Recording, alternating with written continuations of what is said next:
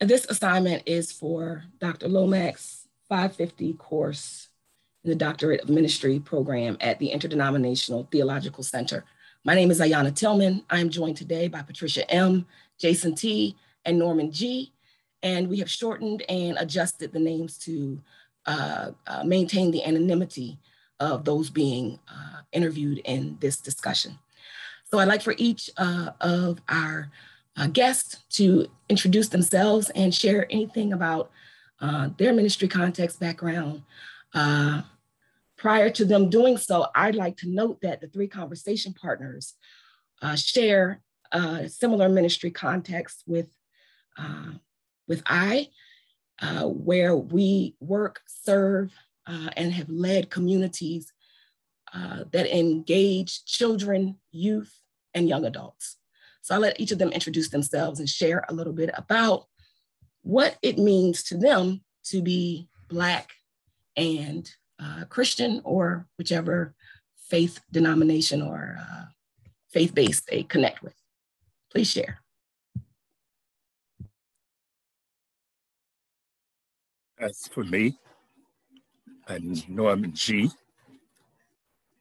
I have a long contact with young people.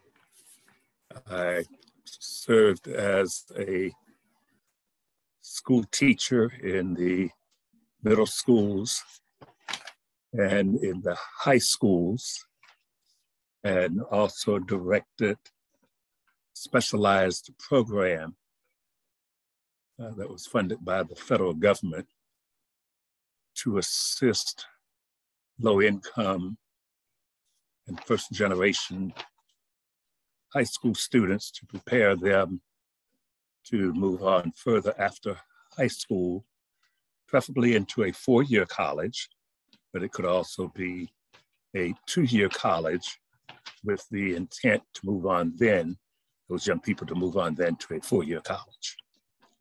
I've also worked as a Sunday school teacher for many, many, many years. And also was at one time, I directed the youth chapter of the NAACP in the county where I was residing at that time. Thank you, Norman G. Sounds like you have quite a bit of experience. What for you, what does it mean to be Black and Christian? Link the two of them together, for me, that is, as if it's one. I've not known any other race for myself other than Black. Many of the opportunities that I talked about earlier were quote unquote, I can say segregated activities. The public schools where I taught, it was doing segregation. I was Black. I also taught in that same county when they first integrated. I was sent to the high school where then it was both Black and white, and I was Black, even though at that time, everyone was treated, at least I treated everyone the same. At that time, it was not what we consider a separation of church and state. So if it were necessary for me to bring in my Christianity, then I did so, be it in the classroom or be it in faculty staff meetings. So I've only known my Christianity based on my race, which I was even to this day, very proud of. I will continue to serve all communities because at times some of the programs that I worked in were multicultural. So I've got a side that, as we say, knows no color, even though I recognize, yes, Black, white, otherwise, but that did not hinder me from being able to do be it my educational duties or my Christian duties. So I'm blended into one. When I say that, blended into being Black, being blended into being a Christian, but at the same time, combining all races together and executing my jobs. Yes, yes. Patricia M., how would you respond after you share a brief bit of your background as it relates to Black children, youth, young adults? What does it mean for you to, when you hear Black and Christian? Okay, in terms of children, I attended the University of Maryland, College Park, and studied in the Institute for Child Study. The program was framed with 6 components to it. And I would just give the name of the components and highlight some of the aspects of those components.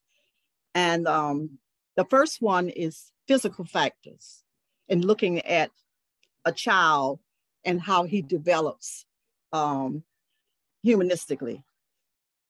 Physical handicaps and limitations is one of the things that we looked at in terms of looking at the physical factors, health habits, appearances and grooming, etc.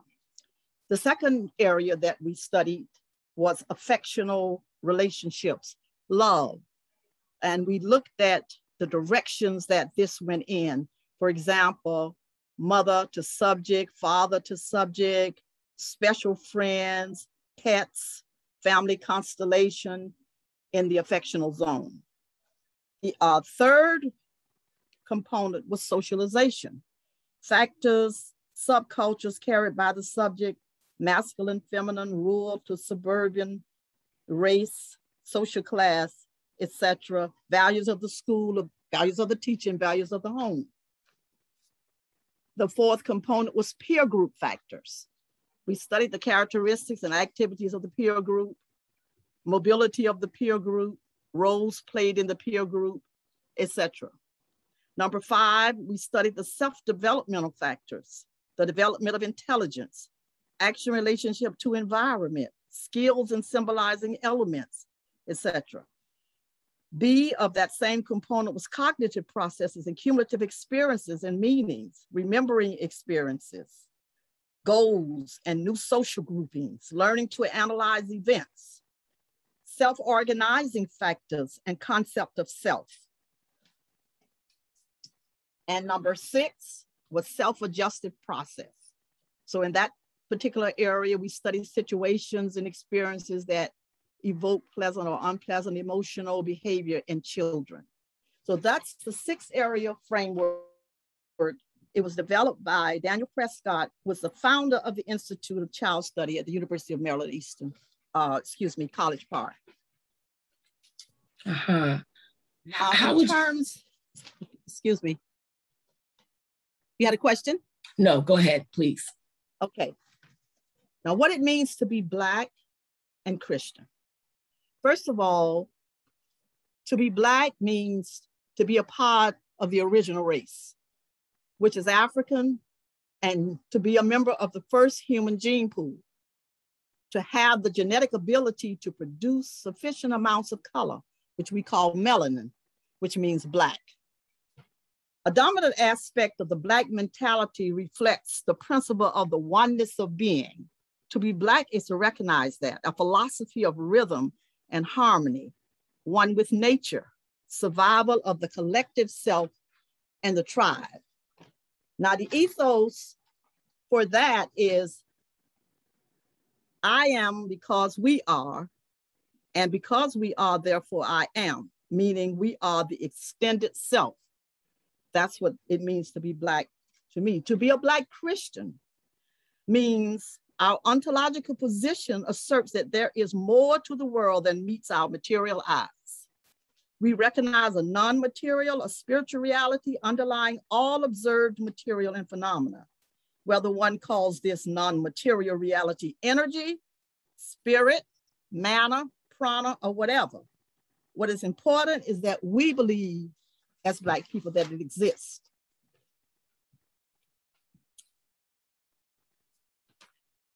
Mm-hmm.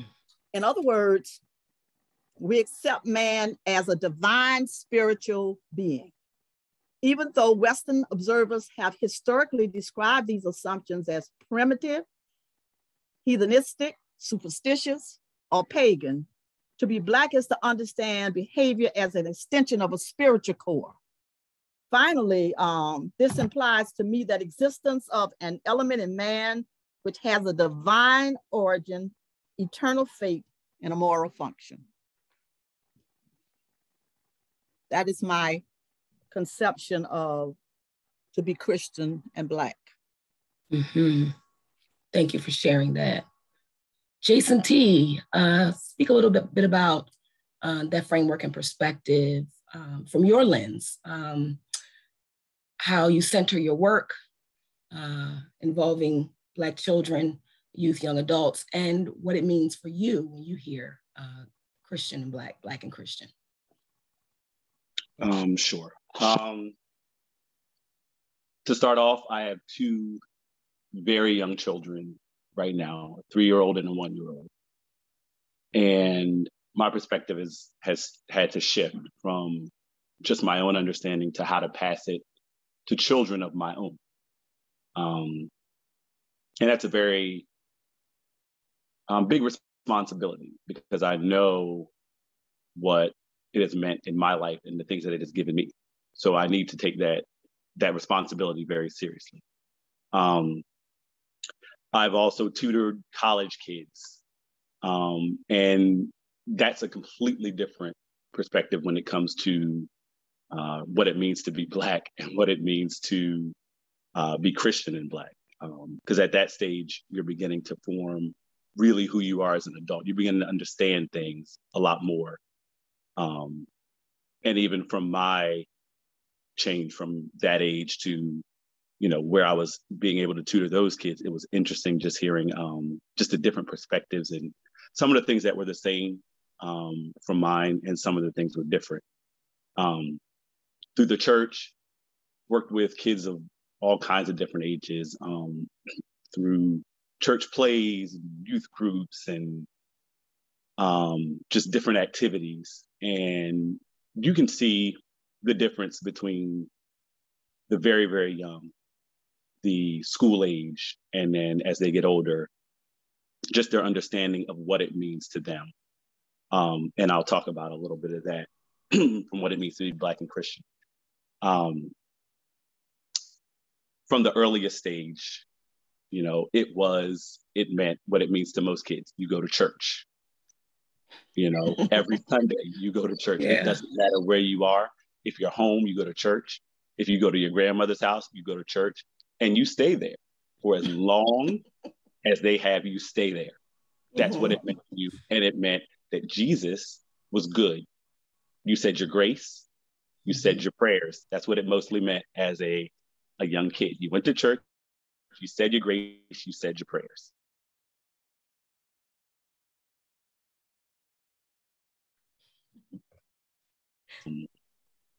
Especially in a Black Christian church. I noticed there seems to be a focus, especially on getting the youth to understand.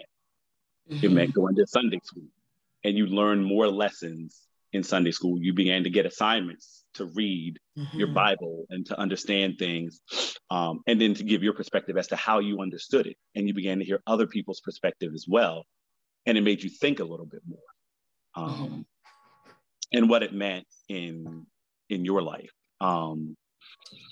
And then as I got older, you got to form your own relationship with God. It was about what you prayed for. You started to learn not to pray for the things you prayed for as a child, for school to get canceled or things like that. You started to realize that it was bigger than that.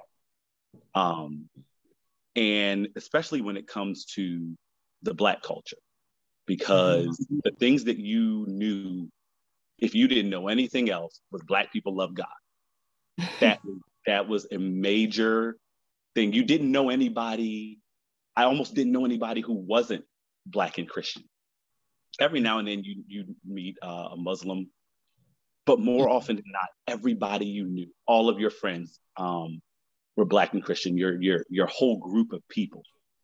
And then again, like, you know, the relationship, I guess, for being Black people, what it meant to be Black is that you have kind of a relationship that's just born within you. I mean, without even knowing each other, a head nod needs no explanation. You know, we call each other brother and sister right off the bat. Like, you know, when I go somewhere, we look to see if we can find each other in a place. We know where each other is. And that's because it doesn't matter where I am. And you do hear a lot of thank God. You know, you do notice when people kneel, or I'm sorry, bow to pray. You see a lot of, and you assume that that's who they're praying to. They're Black and Christian, and there is kind of a connection with that. Automatically. Thank you. You brought up something that is a great segue. As we have about 6 or 7 more minutes to kind of engage this discourse. One of the books we're reading as doctoral students at the ITC is called Africentric Christianity, a Theological Appraisal for Ministry. And it's written by J. Diotis Roberts. And on page 61, he speaks about an Africentric perspective on Christianity. And each of you in your explanations have touched on, but I'd like you to expound and elaborate a bit with regard to what I'm going to share now from page 61. Africentric perspective on Christology. Some approaches to Christology began with the cross and resurrection. Little attention is given to the earthly life of Jesus. Black religion, insofar as the acceptance of the Christian revelation is concerned, has paid strong attention to the place of Jesus in the believer's life. Being treated so inhumanely by other human beings, African-American Christians see Jesus as a divine friend to whom they could turn in the time of trouble. In fact, as Joseph Washington, who wrote Black Religion, describes, Black religion, it might well be called Jesusology. He argued that we had no substantial theology or ecumenical vision. So as we are identifying as Black people who serve in communities with children, youth, and young adults, how do you or have you or do you plan in the future in your work? How do you plan to encourage, or how do you plan to engage this idea of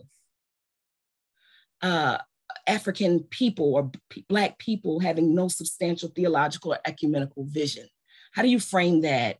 And how do we begin to move that perspective into our communities with our children?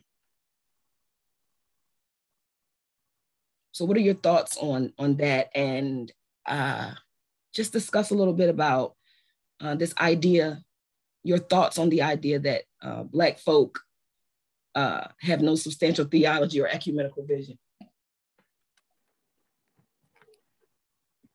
I just simply, this is Patricia M. I just simply want to say that I believe that self-knowledge, which is wisdom, I think that to study and become aware of yourself spiritually, as far as spiritual intelligence is concerned, the knowledge of self, we say know thyself.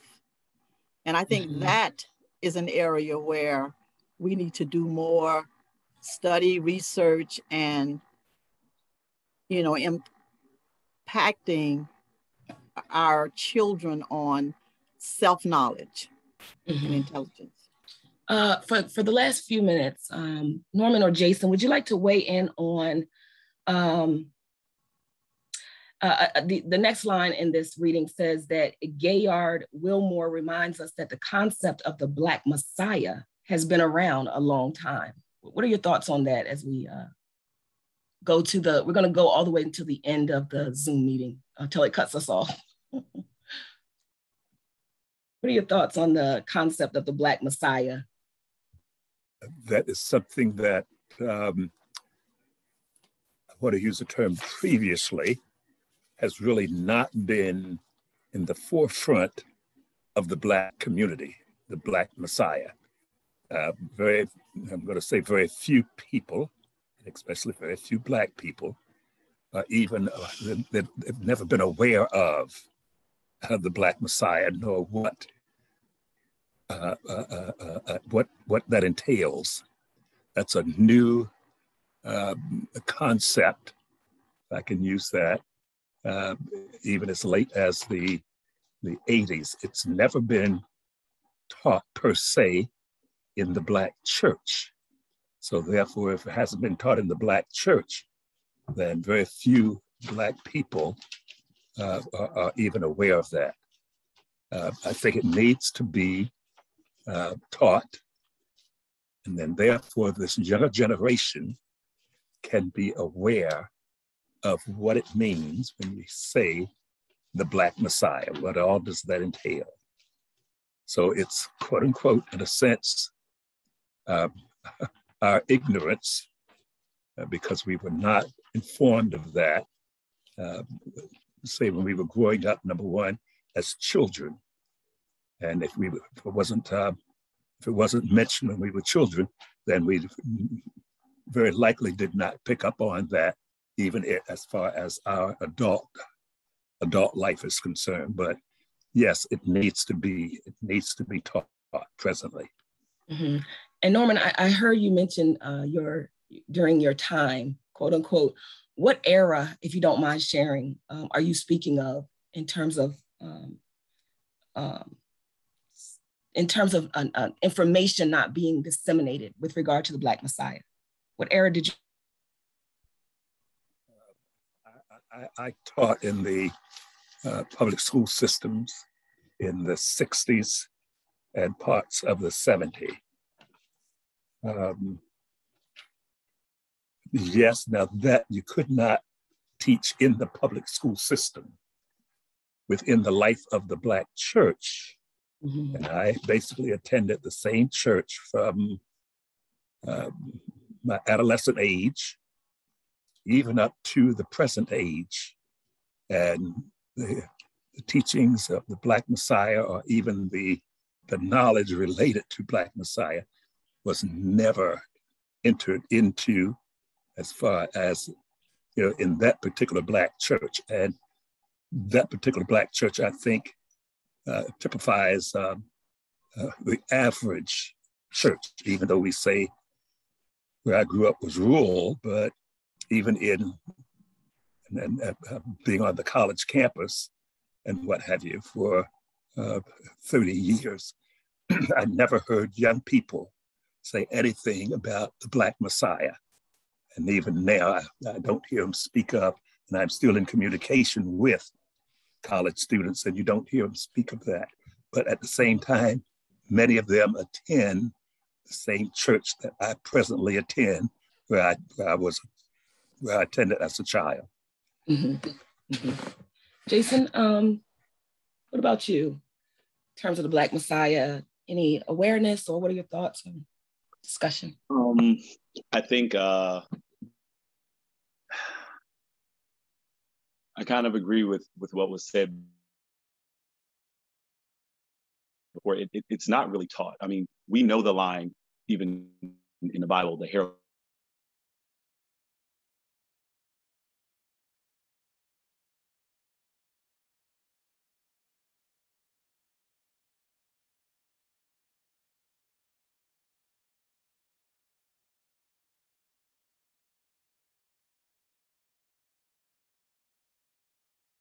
Mm-hmm. You never see, even in the Black church, Jesus on our fans is white.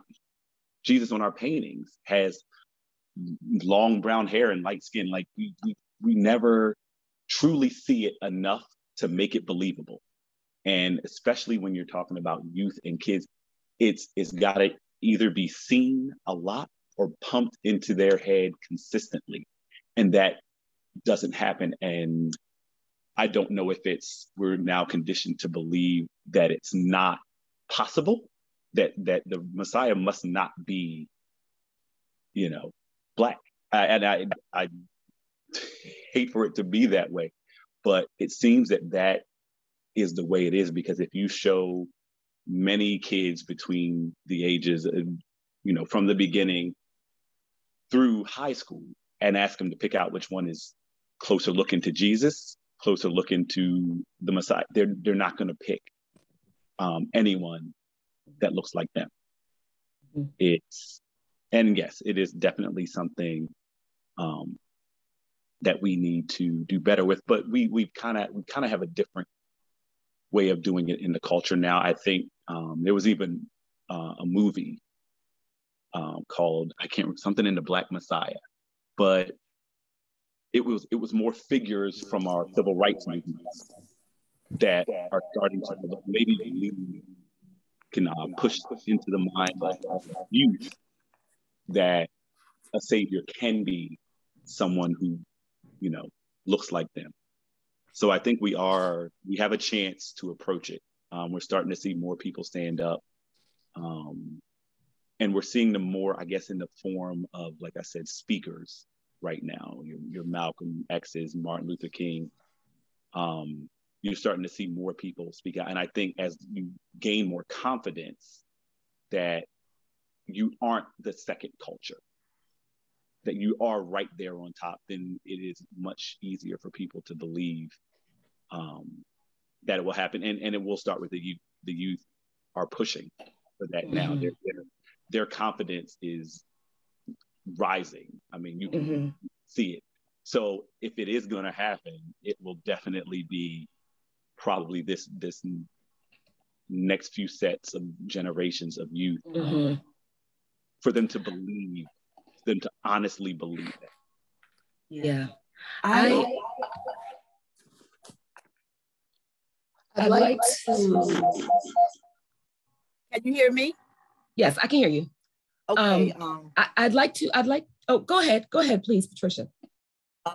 I'd just like to make a couple of comments. Okay, and we have. I don't know if you can see. Can you see the timer counting down about 3 minutes? Yeah, 2:50. Okay, great. Yeah. Please go ahead and take us out. But quickly, remember John Henry Clark saying, people argue that it doesn't matter what color the Messiah is. He said, but in paintings and pictures and in conceptualizing who the Black Messiah is or who Jesus is, that Jesus should look like the person who's painting him, or he should look like the person based upon what color they are. I remember stumbling up on an Ethiopian picture, an ancient picture of a Black Jesus with dreadlocks. The first one I ever saw, maybe about 20 years ago. I saw this picture, and it was very old, but it was depicted from the Ethiopian, and it looked like them. And that's the point that John Henry Clark was making about it. Okay, well, thank you for that. And with our last few minutes, I'd like to just finish with, and I noticed that the civil rights movement came up as Jason T was talking, and I'd like to just close out with this, as much of it as I can read. As early as 1829, Robert Alexander Young spoke of a Christ figure who would champion the cause of the degraded of the earth. And this is from Africentric Perspectives in Christian Theology. In 1949, long before the recent Black theology movement, the mystic and religious philosopher Howard Thurman wrote a classic statement on the place of Jesus among Black believers. However, insofar as Christianity in the Black church tradition is concerned, this volume still holds its own. Jesus and the Disinherited has claimed the attention of Black ministers and religious scholars since it was written. Thurman seems to have captured the essence of the meaning of Jesus for Black people. Martin Luther King Jr. is reported to have carried this volume with him as he traveled. Thank you so much for being with us tonight, for sharing and enlightening us in your context of ministry. I appreciate your time, the work and service you're doing in our communities. And I ask that God continue and Spirit continue to strengthen you to the work you are called to do as you answer your call. Thank you again for your time and for being here. I appreciate you. Thank you. Thank you.